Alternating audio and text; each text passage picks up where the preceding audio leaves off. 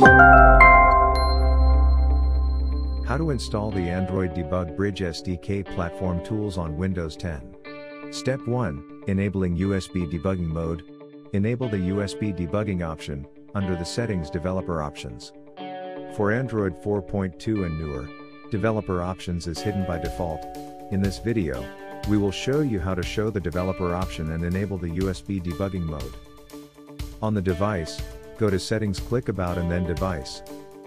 Tap the build number 7 times to make Settings Developer Options available. Tip: you might also want to enable the Stay Awake option to prevent your Android device from sleeping while plugged into the USB port.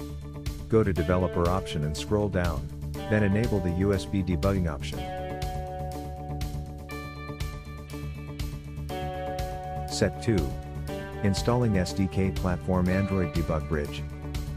First, download SDK Platform Tools, see description for download link.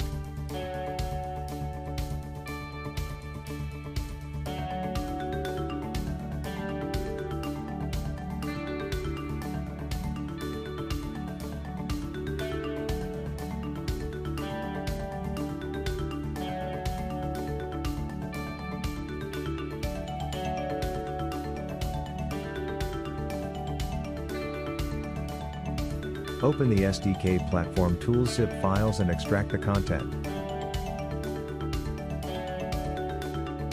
Copy all the content in Platform Tools and paste it in a DB folder.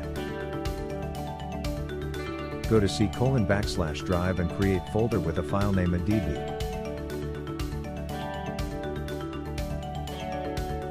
Connect your Android phone in your computer.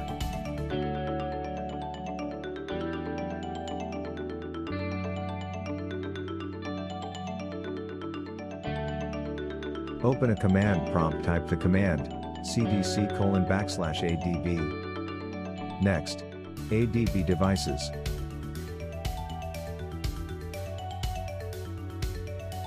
Android SDK Platform Tools had successfully installed in your Windows 10. Thank you for watching. Subscribe to our channel for more Android tips and tricks.